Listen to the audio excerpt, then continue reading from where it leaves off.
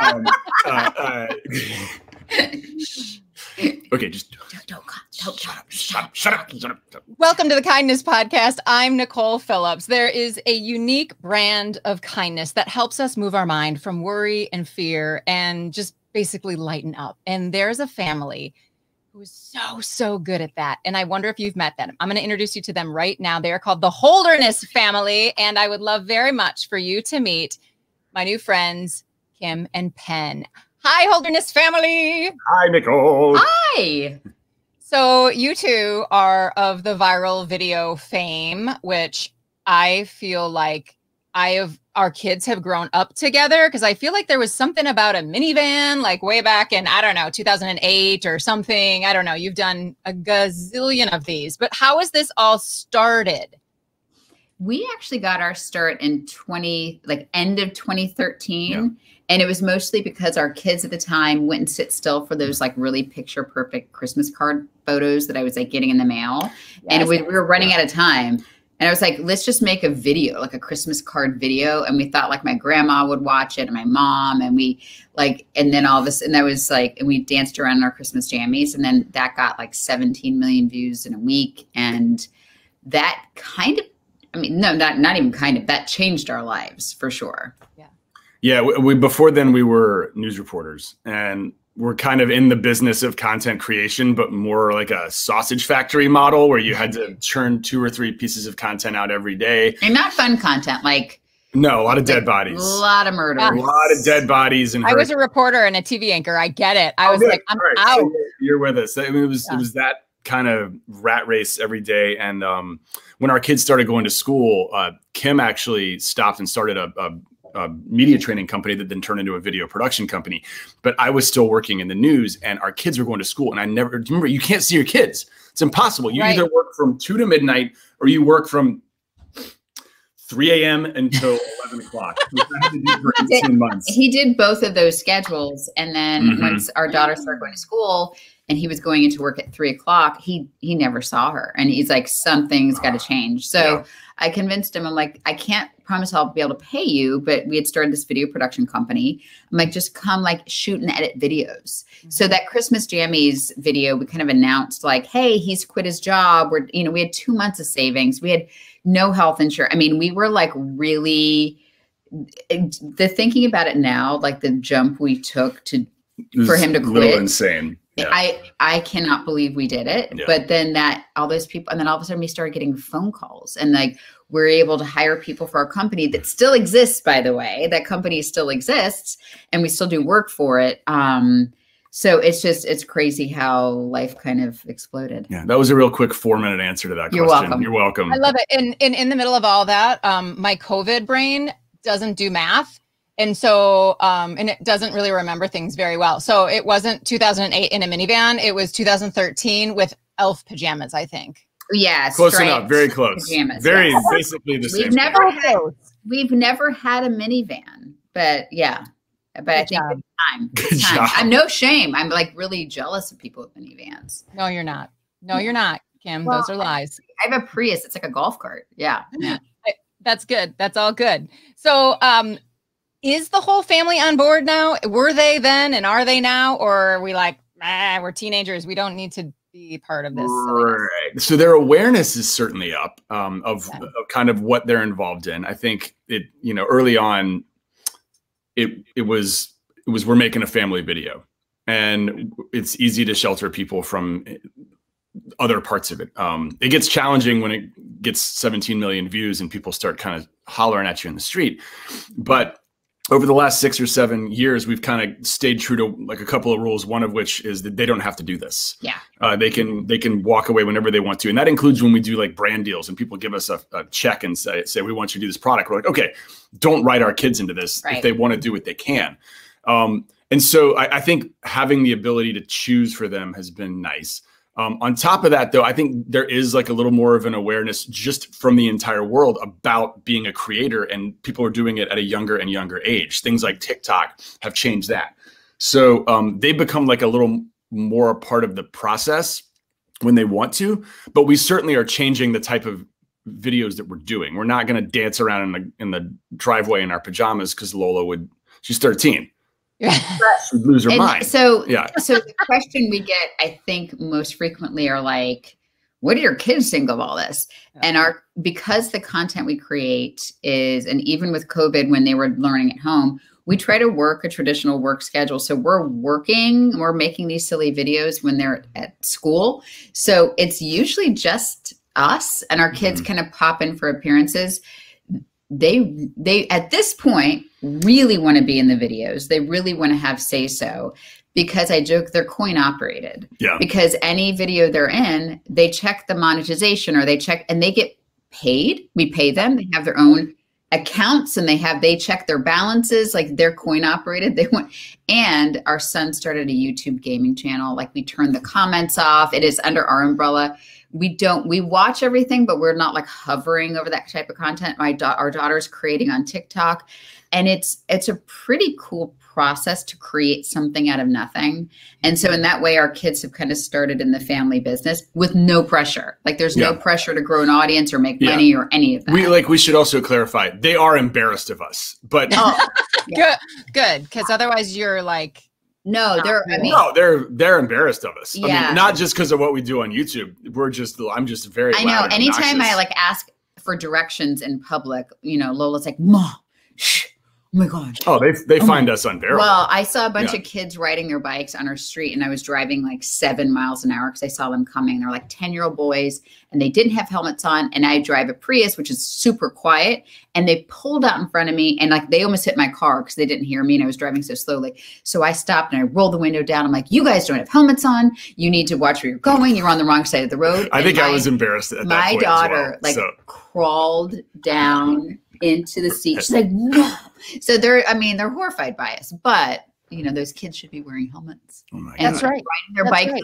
They were on the wrong side of the road. Okay. It was a whole thing. Anyway. Okay. All right. Anyway. So you talk about like serious things, right? This is like, I can tell you're passionate about stuff. I mean, wicked funny, but there's got to be smarts behind that as well. So I'm wondering, do you guys have to have serious conversations about things in your house like coronavirus and wear your mask and all of those things before you can turn around and be like hysterical about it?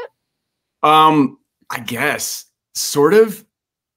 You don't have to say yes. You can say no. We never have serious conversations. I don't think that we have had a serious conversation in 5 years. That's not true. About the content that we're doing. Not about the content. I think that like 2020, because our daughter's 13 and she's on TikTok, and there's a lot of social justice trends on TikTok, right? Mm-hmm. And so she is so self-aware, and she is so aware of what's happening around us that I think all of the conversations we have with her right now about the election, about social justice issues, about wearing a mask, about believing in science, about all of these things, like we've had more serious discussions about that in 2020. When it comes to our content, it is weird that like we almost had to take a stand by saying you should wear a mask, and that became a political statement for a while there. So we had to have those discussions about like do we stay true to who we are but still like make people laugh with it? Yeah, to that point, yes. When it comes to taking a stand, so you know this because you have a platform as well. You look at the people who ingest who use your platform, who consume your content, and you can see their makeup and their demographics on Facebook, and you can see analytics of who it is that's watching you, where they're from. You can pretty much guess what they believe in. Facebook is this like heavily divided community, and the odds are that like you're going to have half and half who are part of your platform, and the nation's very divided. So we have tried to sort of stay I don't want to say above it, away from it, and just entertain people. But there are a couple of things that happened this year that should go into the no duh category that shouldn't divide the country. They should be super duper obvious. Whether or not they are, we happen to believe they should be no duh beliefs. Black Lives Matter, wear a mask. Those should be like, everyone should be saying that. And so, I think that was kind of the first time we took a more strong stand when it came to that. And it felt pretty good. Lost a few viewers. Bye. Yeah. Sorry to miss you.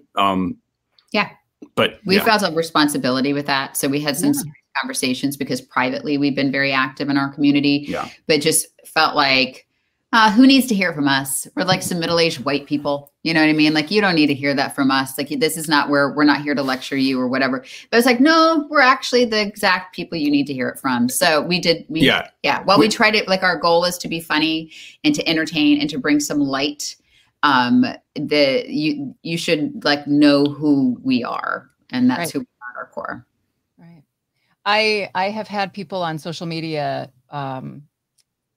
say nasty things. And my husband always says, if you can be mean to the kindness lady, like, goodness gracious. But when I engage in conversations with some of those people, they'll say to me, well, you have too many cheerleaders. You need someone to keep you down to earth. I'm thinking, nope, no, I don't. Like, that is what my children do. My head. That's what the other half of my head studs.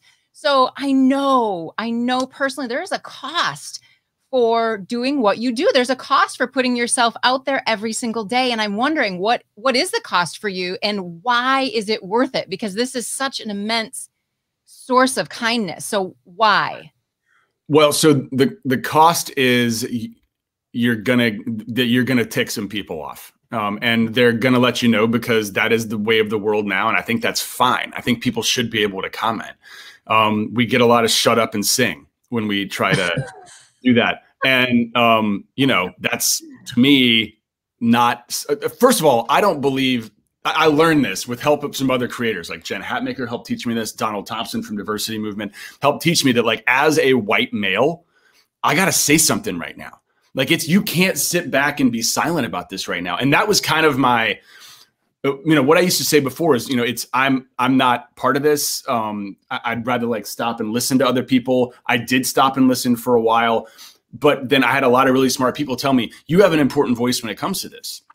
And so that made me feel really good to be able to say something and say how I feel and maybe make a difference when it came to that. The cost is, once you get into that fray, not only do you hear from people about yourself, you have this thread of comments on Facebook where everyone's fighting with each other, and all of a sudden it turns into a battleground. And just like you, we want to be positive, and unfortunately it's impossible to be 100% that. And so you get some anxiety. The cost is a bit of anxiety when it comes to that. And I know you feel it. Well, I don't know if you were asking about just in general content creation and like the cost of that, or just taking a public stance on social issues. But I will say that, like, I have gotten better, because I've been pretty public that I walk with anxiety and depression. And so that's kind of part of my daily life. But I think that the beauty of the internet is the comment section, which is actually, it flies in the face of a lot of people saying, don't read the comments. I think the community that's been created in the comment section is through this. So for anytime we do a goofy video and somebody responds like, wow, this made me laugh today, just reading that it helps somebody helps me in a very selfish way. Like, yeah, totally. To give that has helped me every single day, because this is a drag, man. We thought this was going to be, all this COVID stuff was going to be wrapped in May and June at the latest. And we're discovering just like it's death by 1,000 cuts. Like it's the school decisions. It's, just everything being canceled for our kids. It's just helping our kids kind of walk this new reality and how long it's going to take. So I think the community of that has been great. But the sacrifice, just like Penn says, is just anytime let me tell you, just even saying wear a mask, you have no idea the messages we get about your fear mongering and your hate mongers, and they get very political and very ugly. And so it's just learning to breathe through that, delete. I mean, the delete button has become my friend. So. Mm-hmm. Interesting. Okay. On that point still, Kim, you wrote an amazing blog article. Well, they're all amazing. So everyone just go and read Kim's blog. Do that. Thank you. It's so good. And now you're writing a book. We've written a book. It's written. We wrote the last 3 chapters in quarantine, and it'll be released in March. It's called Everybody Fights, and it's about our walk. And we wrote it with our marriage counselor. Mm-hmm. So we've learned a lot about marriage. I mean, like we joke that like in dog years, we've been married for like 100 years because we live together, work together, raise kids together.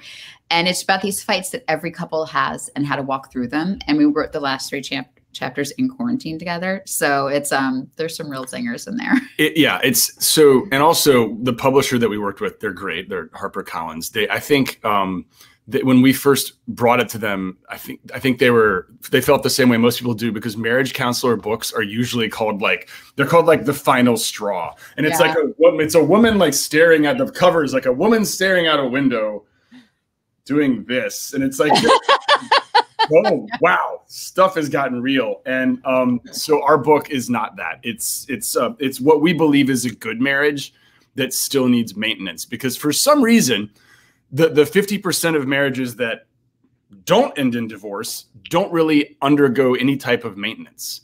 And, it's that we use the metaphor of having a car and taking it in for an oil change, whether or not it's performing poorly or not. A marriage is more important than a car. Why don't we take a look at it and learn how to meta communicate with each other and take like a 30,000 view of fights and conversations that we have? And so we kind of believed it in our souls that we were doing something right a couple of years ago when we worked together and found our way through these fights. But then our marriage counselor and our editor kind of helped us really explain what it is that we're doing and turn it kind of into a textbook for when you get into these squabbles in your marriage. Yeah, and include scripts and conversations, because we believe fighting is a love language, and you can actually get stronger when you fight. So we're using all of our little catchphrases. Are you hearing some of them? Love language. And, There's some magic words that you can say. Oh. You want me to give you one really quickly? Yeah, do. Tell me more. Tell me more. Yeah. I thought it was sure, honey. That would be whatever you want, honey. That's the old passive aggressive. Yes, dear is not whatever. Good. Yes, dear. Sure. Yes, dear. Is I was like, I can. I'm the president of passive aggressive corporation. I have some of that too. So we're both learning.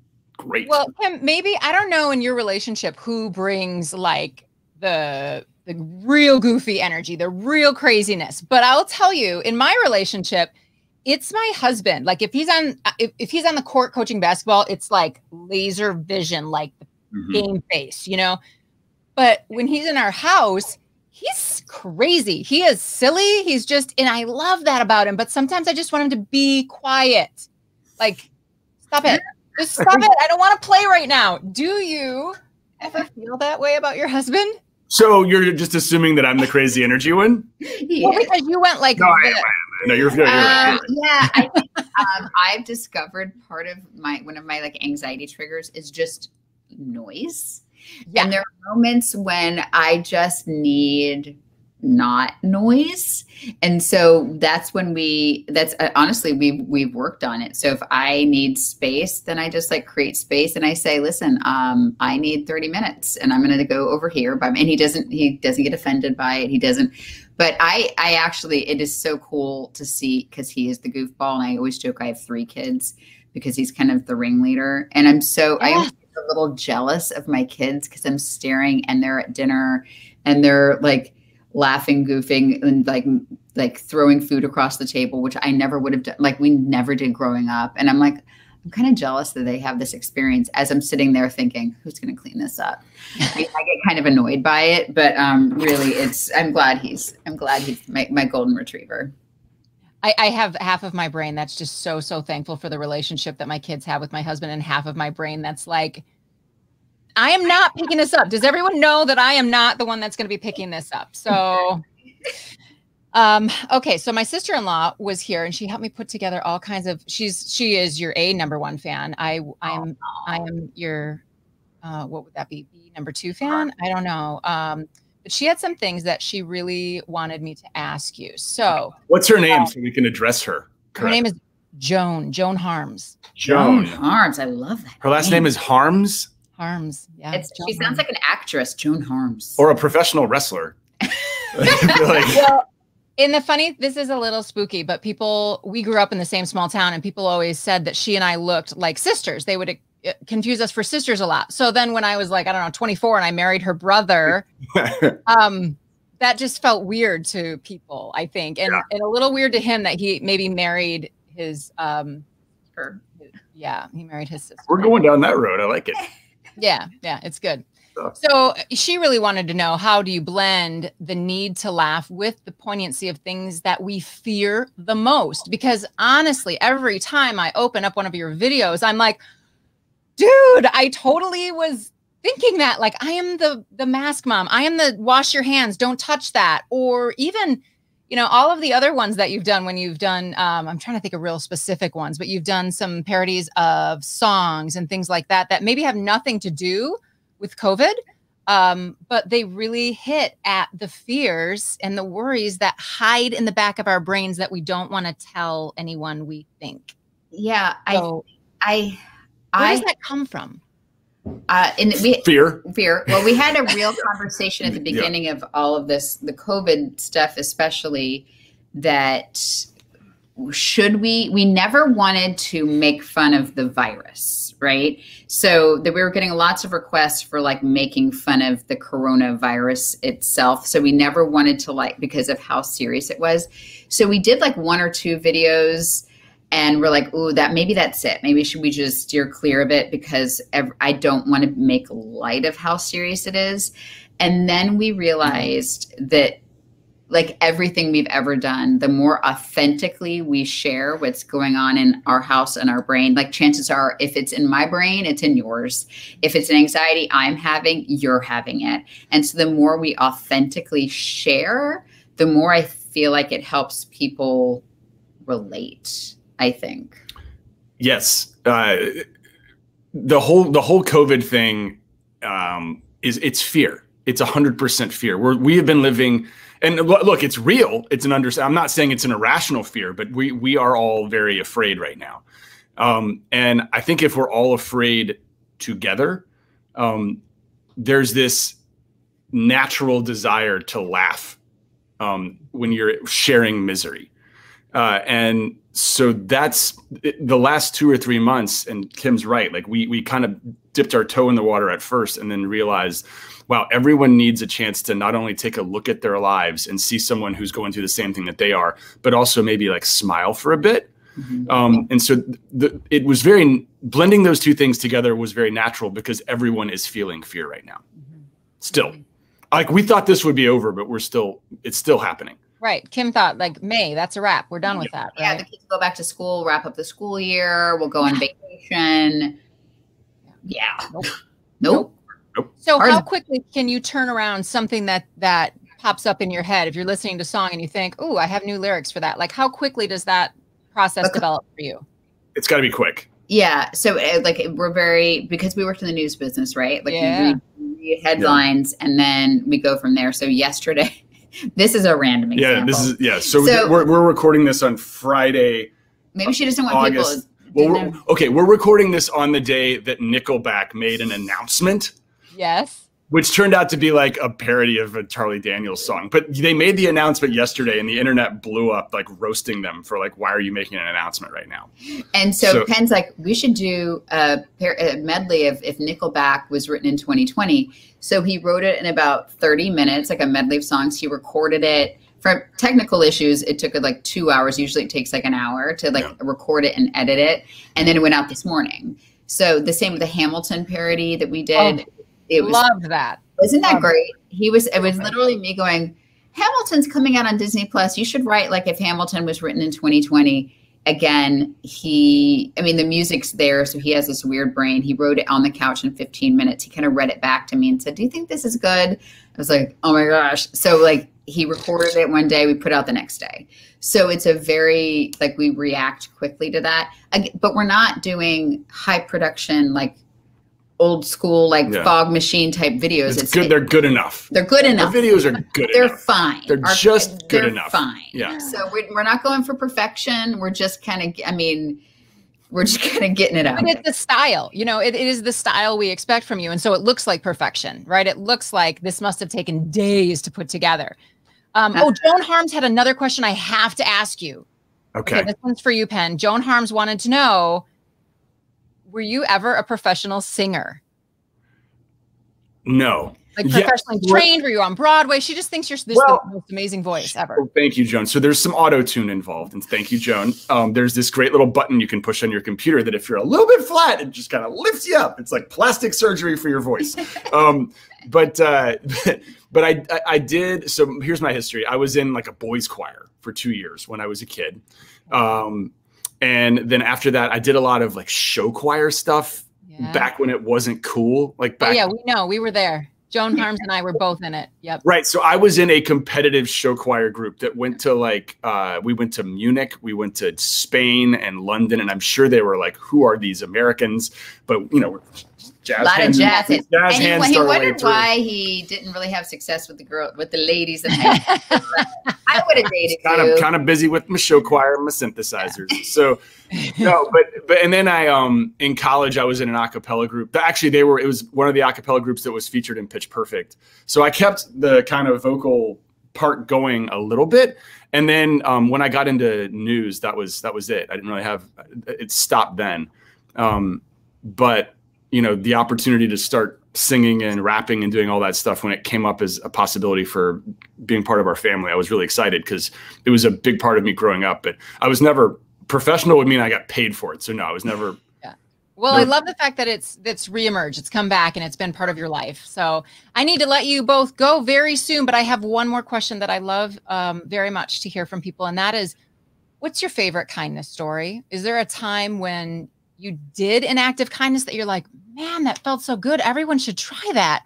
Or a time when, you know, kindness showed up at just the right moment? He's not that nice. I'm not that nice. I'm not as kind. No, as Nicole. I think that we've been lucky to experience such tremendous kindness, and that there's a story that sticks out a couple stories that stick out for me.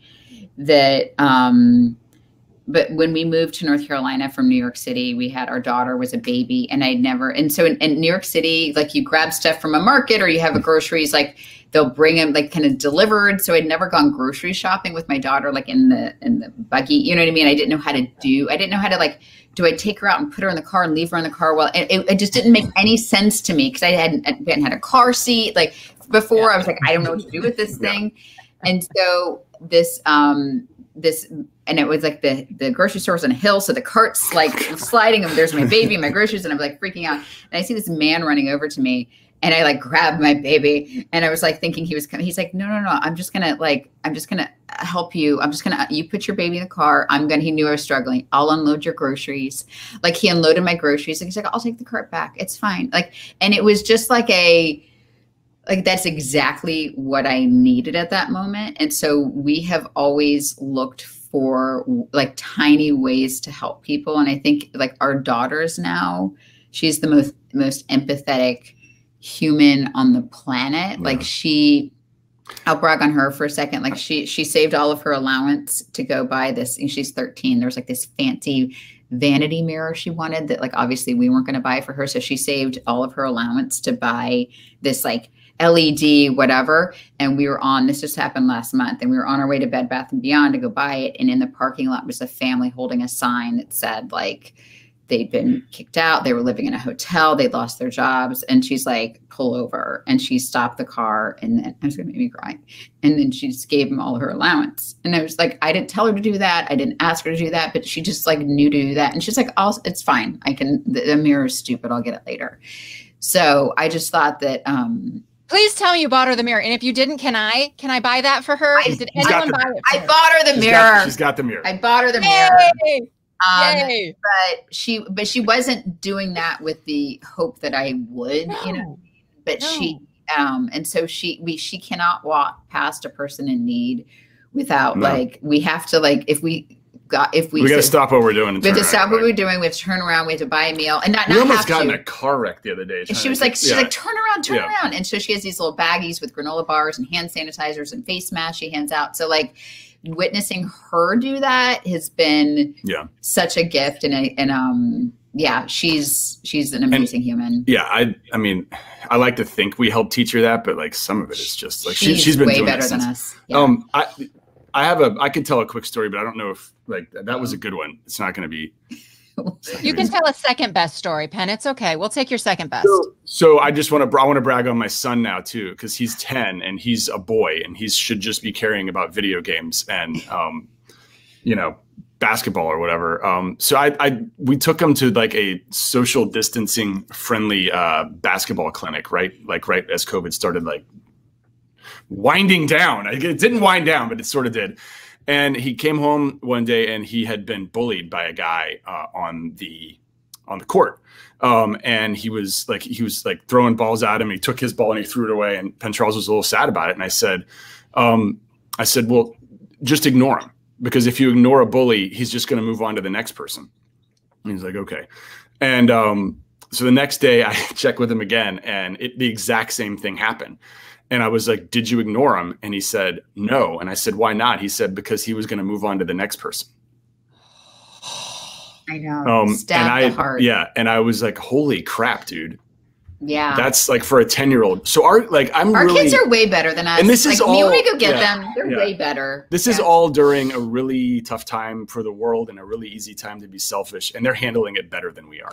I've said that like our kids right now, their resilience, their strength through all this is like it's inspiring to me just how because yes, they have a roof over their head. They have food, but I don't ever belittle the fact that like everything that's important in their lives, and they're young. So like this is a big portion of their lives was just kind of taken away from them, their friendships, their sleepovers, like little stuff. So I think the kindness that they've been able to show through all this has been really inspiring. Yeah. Well, and I always feel like kindness is, I say the life you transform with kindness is your own, and so that at the end of the day, the one who's really changed by your act of kindness is yourself. And so they are developing that in themselves and they're spreading it to you and making it even more important than I know it already is to you. And isn't it precious to be able to see that through our people? So beautifully said.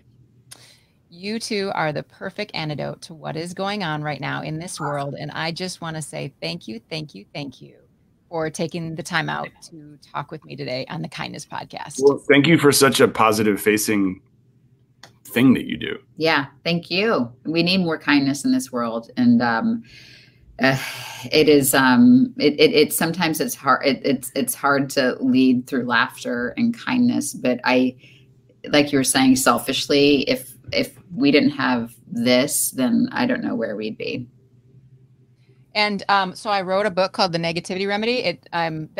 From Baker Publishing, they just sent me a notice saying your copies are arriving. And so I don't know that I have your address, but can I send you one? Do you mind? You don't need to do anything with it or share it or do anything. I would love to read it. I would just like to share it and just give it to you. And we'll do the same thing for you when ours comes out. I would love it. Well, now I'll tell everybody about that one because they need to read that.